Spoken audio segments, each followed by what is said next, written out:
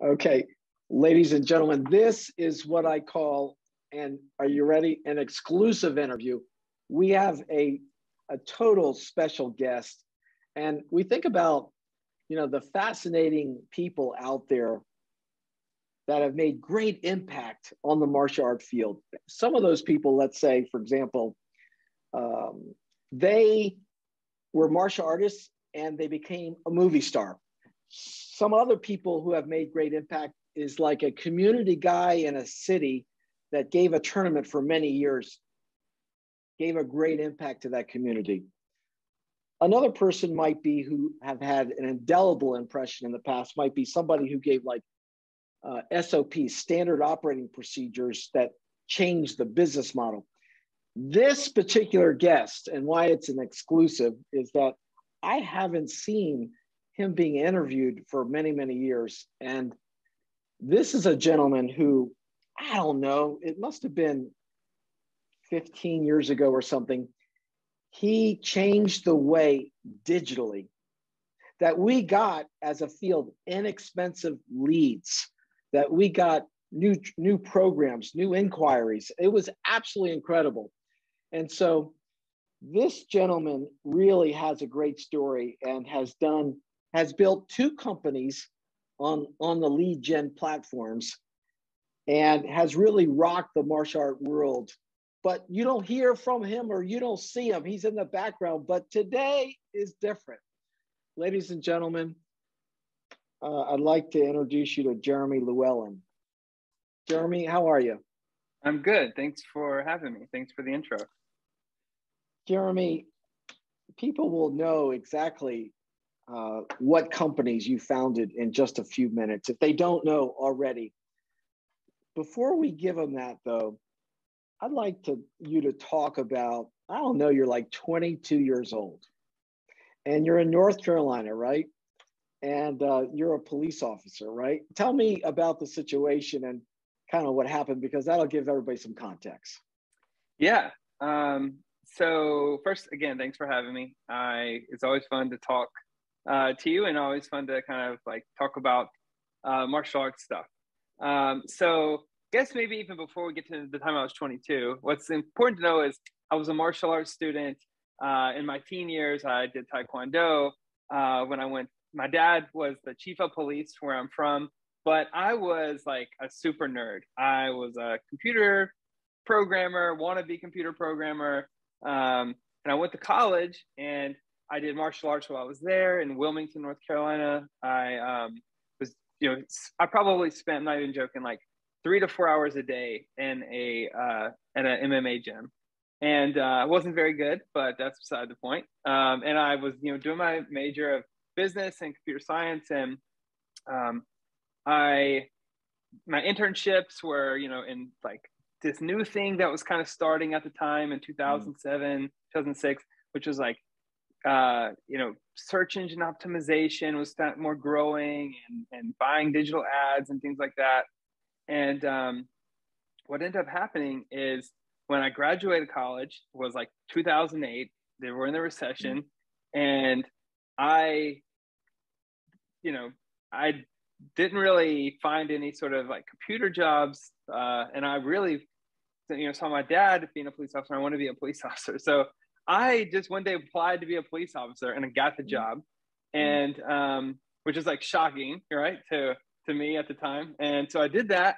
And I was going through rookie school. And as you know, John, and just got out, just got released. And I think there's like this constant state of just, you're like trying to wrestle with people and, police, like you're just kind of exposed. You don't know who's your friend, who's your enemy. You get sucker punched or you get knocked on the ground or all these different things. And so after like a few months of me just getting released, I weighed like 150 pounds. I was like, I need to go sign up for this Krav Maga school. Like I've heard about Krav Maga. Like I need to like really get good at this stuff so that I can quit, getting beat up all the time. And so Jeremy, you were getting thrown around a little bit. Did you have any SEO experience at that point with any other clients? Yeah. Yeah, I was doing SEO in my internships in college for it was a golf course in a hotel in Myrtle Beach, South Carolina. And it was an agency that was like going around and signing up these golf courses and doing their SEO for them. And I had built this tool that could like do the SEO really fast. And that was, you'll see that kind of come into play later on. But that was kind of one of the original inklings of ideas that I had. So you have the idea, I'm going to walk into a Krav Maga school, I think it was, right? Yeah. And what transpired? Well, so what happened is that I called the school on the phone, and, I was 22, 23 years old, and I was getting this answering machine, and I was like, I don't know, it's kind of weird, but I had this idea that like, there's all these like tough guys in this gym, and they're going to hear me, saying, hey, I want to sign up for Krav Maga, and they're just going to, be listening to the answering machine and maybe not even call me back. I might not even be eligible to sign up for this place. But anyway, I called and no answer. I called the next day, no answer. And so I called and called and called and called and no answer. I would go by the school in the middle of the day. The doors were closed. And so I was just like, how do you go to this place, right? Like, you talk about some barriers, right? Yeah. Barriers to entry. Yeah, exactly. I don't know. I assumed at that point that, maybe they were avoiding me or something, and so I was driving by the school one day, and I saw it's on the right side of the road, big Krav Maga sign, and the door was open at like 12 in the afternoon. Like one door open, nobody's there, nobody's in the parking lot, and I like swooped in, and I walk in, and I'm like, hey, like, how do you sign up? How do you do Here this? I am. Yeah. And so then they gave me like a class schedule, the kind of the works of like, here's here's a free pass for the day or something. And that kind of got me going. Yeah. But the wheels were turning, and you went to the owner eventually and said, hey, I can really help you here. So, well, kind of what happened is that they had two schools. And one of the schools was doing really well, and one of the schools was just kind of doing okay. I think it was like they were just kind of breaking even. And by the way, the guy who teaches is Ryan Hoover. He's like one of the greatest Krav Maga people that I think in the world. And I was just like, man, your classes are so good. And I wasn't talking to him at this point. I'm talking to his program director, and he's the one telling me that we're still trying to figure out how the Charlotte school is going to work. I'm like, man, I know what your problem is here. It's not that your skill set's not, you guys are amazing. It's that no one can contact you. Like no one can sign up. And so I pitched this idea, I think at the time, which was like, if you'll give me some free classes, then I will help you. I can fix this for you. I think I can fix this for you. And so at this point, you got to figure like it's 2008, 2009, like cell phones are like smartphones are starting to become more of a thing. And then so they said, yeah, here's the Charlotte website. Let's see what you can do. And so I literally made a page that just said like, tell me what you're interested in. Here's some classes that we offer, and here's a form. And within, a couple of weeks, like I had it copied where every time he would get a lead, it would send him an email and it would send me an email. And I remember driving to, me and my girlfriend at the time were going to the zoo. And as I was driving, my phone was going ding, ding. And it just was like every 10 minutes, it was ding, ding. And by the time we had got to the zoo, which was like 40 minutes away, there was like 5 leads in the inbox by like, 10 a.m. on a Saturday morning. And I was like, this might be something. Like there might be something here. Isn't it fascinating that there are always defining moments? Like you said to this guy, hey, can I get some free lessons? I'm getting knocked around. And by the way, I can tell you what your problem is. So in the digital world,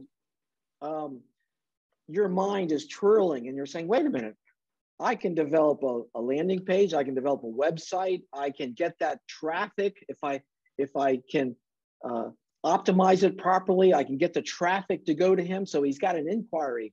I can get it to his phone. So this was the birth of what company? This was 97 Display. This was when we first started it. We actually called it Rocket Search Marketing. And so another funny story, you know, police officers don't make a lot of money, as you know. And I could, so I was like, I want to build a website, and didn't have a company name at all. Rocket Search Marketing was what we were going with at the time. And there was a template on the website, or a template website that I was like, I'll make this the new homepage for the company. And the website was called 96 Display. And so I contacted the guy who created the graphics for that. And I was like, what would you charge me just to change that 6 to a 7? And can I use this template for that? And I paid him he was like, oh, I'll change that for free. And here's the logo, 97 Display. And here's the website. And I was like, I think he charged me like $20 total. And that was where the name came from. That was where the first website came from. The entire thing started right there. Yeah, and Jeremy, you were working really closely with Brother Mark and the Kokinas family back then, and you got some of our board members, and all of a sudden you were off to the races. I mean, you were enrolling people for web generation websites, and it was flying. It was really doing well. Yeah, EFC was I think EFC was the reason why it became anything of substantial value. Like, if you kind of look back at it, like, we only had like 10 or 11 customers. And Raj had connected with someone who, I think he saw their collections just like going up and up and up. And he's like, well, what are you doing? And then Raj called me, got my phone number, and was like, I've got another guy who I wanted to, see if maybe this website thing works over here. Because you have to figure out this time, it wasn't like, oh yeah, you need a website and that will like help you out. It was just like, there's this weird thing going on. Collections are going up. What do we do? And so Raj connected me with Steve Sohn. And then I remember I told Steve, I was like, I didn't know Steve at this time. And I was like, yeah, this thing works. This is how it works. This is how we're going to get leads. And Steve was like, okay, we'll try it. We'll see what it does. I don't really use my website for that much, really anyway. So let's just see what it does. And so Steve was just like, first day got like 10 leads. I mean, it was just flowing in, and he messages me and he's like, he called me. I remember everyone saw launch the website. I went to go get lunch. He calls me and he says like, this thing really works. He's like, this is like game changing here. And it was like off to the races from there. Then I got, I think EFC like really started pushing 97. I think that, you guys maybe realize like this is like the future. You guys kind of spotted that like there's a trend here. And I will say, like, at this time, being 22, 23 years old, I didn't have that like vision or insight that this was going to be like this thing that could help all these schools.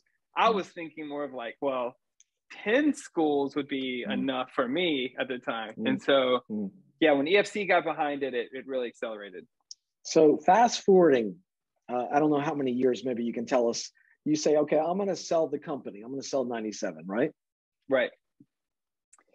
And so what was the transition like? What was the reason for selling, and where was Jeremy's life?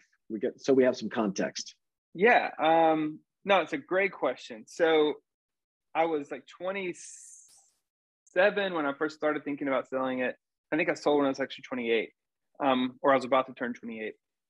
And for me, I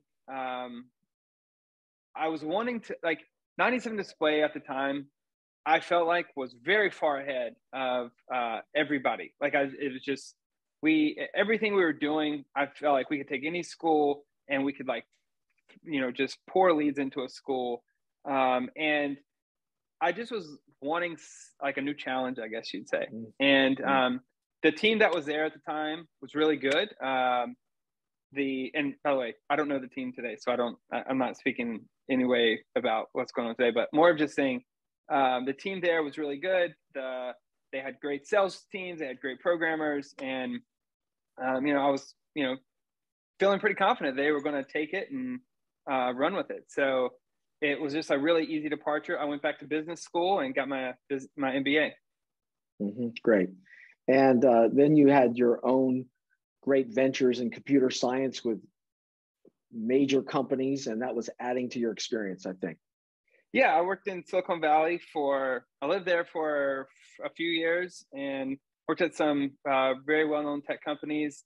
Then I got to transfer down to Southern California, and so lived there for a few years, still live there, and still work at another tech company, large tech company. But I think that you've been hanging around in analytics, some of the most greatest developers in the world. I mean, and that's not an overstatement. I mean, you've been around some of the greatest people in the world, and you've been, going up the ladder very strongly with all of your skills.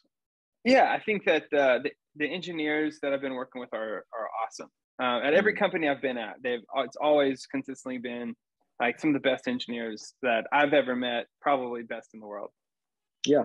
So Jeremy, then all of a sudden, you want to re-enter the lead generation website company again. You want to develop a new company. So what's stirring in your mind, and how did you come to that conclusion that you wanted to go ahead and build another platform that's different? What happened? Yeah. So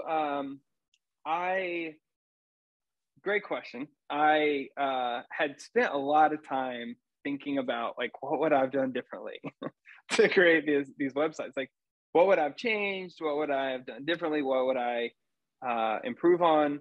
And a lot of the things I had learned, I felt like I wanted to put to the test. I wanted to know, like, how would it work actually if I tried it again? So we came up with this idea of making like this AI-based website system where it would automatically generate the website. It would automatically optimize the website. It would, I always compare it like this. Like if you think about like financial advisors, right? Like there was a time when like you would invest your own money, and then it became like, well, then there were advisors who would help you kind of like build this portfolio for you and put you in this portfolio, but you really kind of maybe didn't know what all they were doing, but they were doing everything for you. And now you can kind of see like things are moving. A lot of people are moving towards like robo advisors, where a robo advisor is like moving in and out of stocks for you. It's like tax loss harvesting. It's like capturing gains. It's doing things that like one person would not be able to sit, on one person's portfolio and just manage it all day long.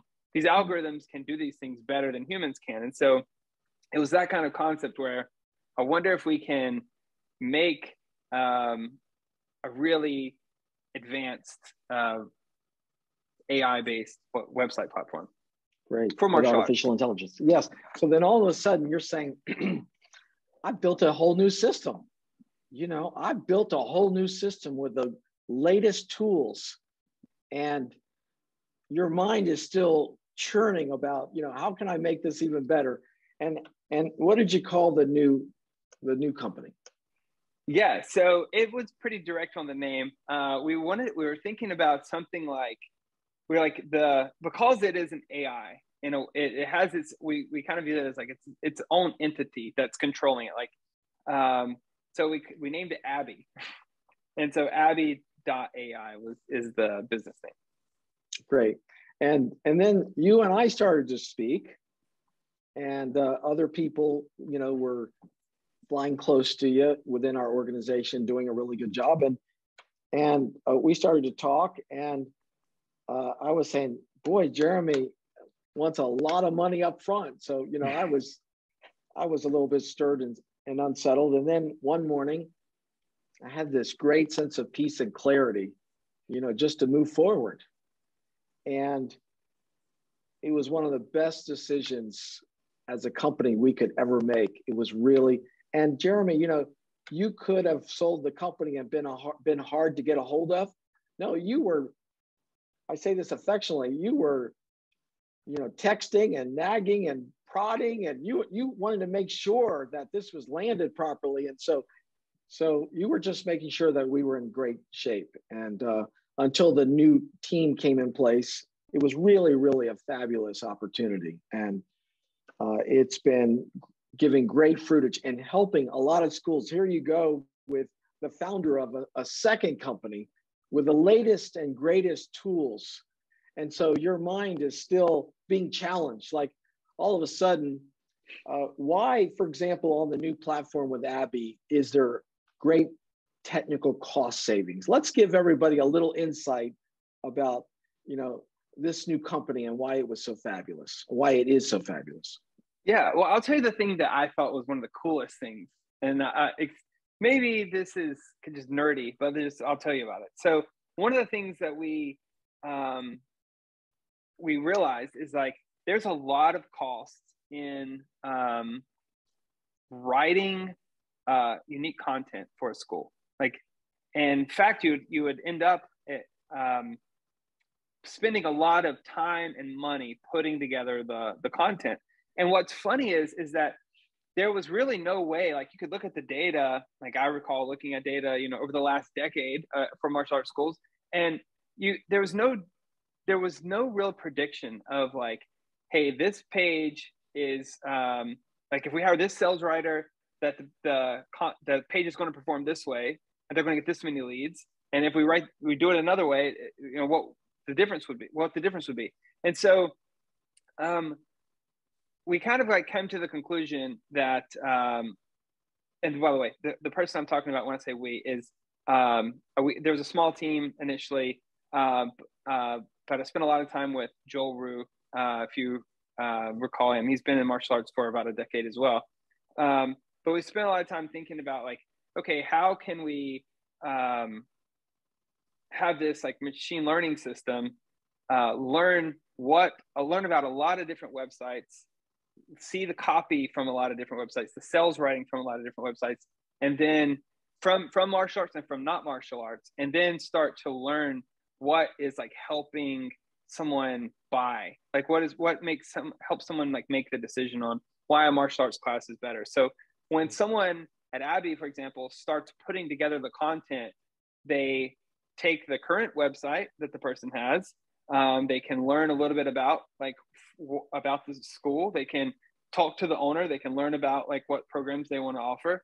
And then the Abby system is able to combine that into automatic sales pages. It can create the sales pages. It can generate the content needed. It can generate what the pictures that are needed and give the school owner like the best chance to generate leads from very low cost, and at a very high effective rate.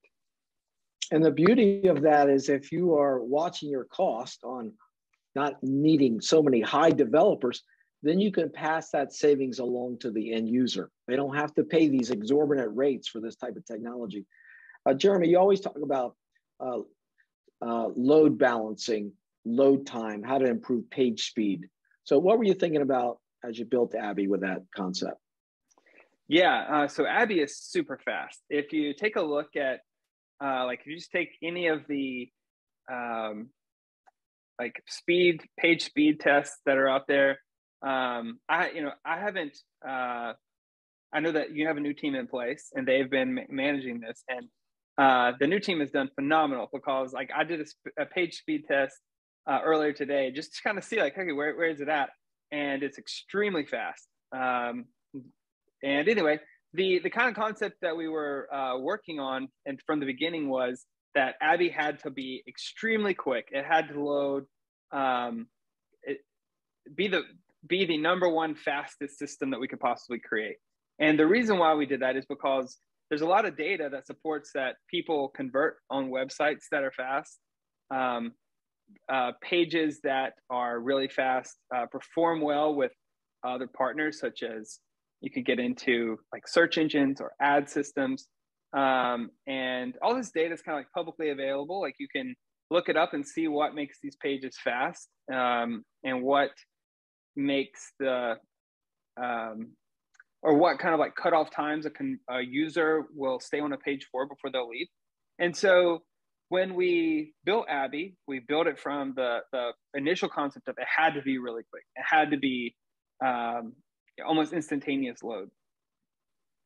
Yeah. So it doesn't have to think, the search engine doesn't have to think about how to load this thing. And you always talk about lighthouse scores and how Abby performs better than the other players out there. You want to elaborate on that a little bit? Let everybody know what like content paint is or lighthouse scores are. Yeah, well, there's parameters that I think like anyone who's like providing a web page. So you could take like a Yelp, for example, or anybody who wants to like show a web page through their system. Like you don't want to send somebody to a web page. Like for example, your Yelp, you've got 10 different martial arts schools that you want to show someone.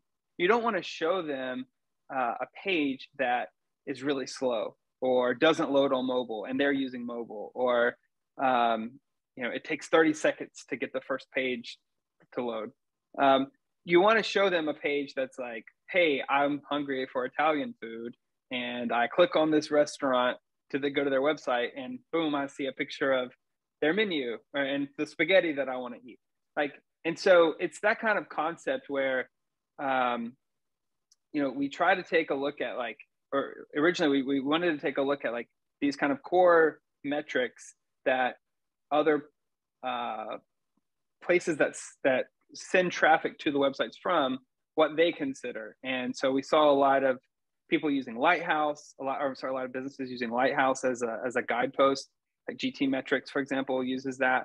And so that's what we based it on, and performs very strongly on those core metrics that we were looking at. Jeremy, I have a local dentist that runs a great organization, has really professional dentists there. But when I do a search, like if I'm moving into this city and I do a search and I say family dentistry or children's dentistry in this city, they're nowhere to be found.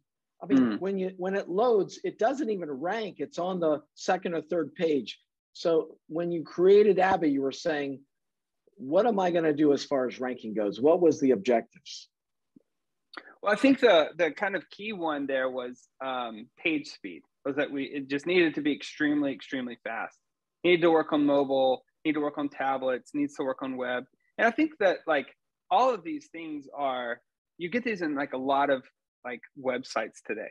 It works on mobile. It's just that like to what degree does it work on mobile? To what degree is the page speed? And so these were all just, it was like built with this optimization in mind from day zero, and which informs a lot of the downstream decisions. When you say like, for example, there were times when we could have added a plugin that would provide this great new feature, for example. And a lot of times we would decide like that is going to cause the pages to load slower. Therefore, we're not going to do that. And so there are some things that we just intentionally chose not to do to make sure that we are extremely, extremely efficient in the things that we think generates the most amount of leads. Yeah, and you've been working with the concept of a brand reputation tool, like when there gets a review, how that can be populated on the website if it's a really great review, and how we can track organic leads or where the leads are coming from. Can you expound on that at all? Why is it valuable for an owner to know exactly where his leads are coming from? Yeah, so the concept there was, you have a marketing budget, and you want to know like what's useful budget, what's working for me, what's not working for me. Like, should I spend more money on Facebook, or should I spend more money on Yelp, or wherever the case is? And so the system, Abby, the way it works is it essentially just looks to see if there are indicators of where the traffic came from, or where the user came from, what they were looking at, what ad they saw, and then it kind of passes that information on into the Abby backend system as well. And so then Abby can make a more intelligent decision to decide like what exactly the optimization is that it needs to make. Yeah. So in kind of closing, as you look back with this deep and rich relationship you had with a lot of martial arts schools, Are you kind of happy? Do you pat yourself on the back on this making an impact on digital inquiries? We were always trying to get a low-cost lead. There were so many ways that we used to do it a long time ago. Boy, you really hit on something when you went into that Krav Maga school. You just really hit on something. Yeah, no, thanks. I think at the time, as you probably recall, like there was really only two businesses that were any good at generating leads online for martial arts schools. And I think that like there were different paths, like one focused heavily on trials, one focused heavily on leads. And I think that like the two different flavors have found different kind of niches as time has went, but it's been really cool to see it evolve and really cool to see EFC, evolve with it. So yeah, really glad to see you guys running with it. Great. I thought that this would be a fascinating historical sketch because people haven't heard Jeremy speak in a long time. And I just thought I was really excited about conducting this interview with you and letting everybody know, kind of like pulling back the curtain and seeing what happened over the years and how we got to Abby right now. It's just a great technology. It's a great study. You did really great hanging around with some of the best people in the world and putting it all together. You're a great guy that can kind of connect the dots with something. You can find the right people to connect something. And I think that's absolutely extraordinary. And my man, for all of us in the martial arts who has benefited and will benefit in the future, I think we owe you a hearty slap on the back now that you know some Krav Maga. We can give you a hearty slap on the back and say that on behalf of the field. Let me say thank you for your dedication and your devotion to digital marketing and the huge, enormous impact that you've had on the field. It's been absolutely remarkable. We thank you for that. Thanks. No, I appreciate it. And, I think just to add this in, where you guys have taken Abby, like all these advancements that you guys have made, I'm actually even blown away. I pulled the numbers this morning and I didn't know how you were going to make it any faster than it was. And it's faster than it was. So good to see that you guys are like continue to invest and improve it. It's really amazing. We're into always raising the standards of martial arts. We were taught that by some great people. Jeremy, upwards and onwards. And thank you for spending this time. Thanks.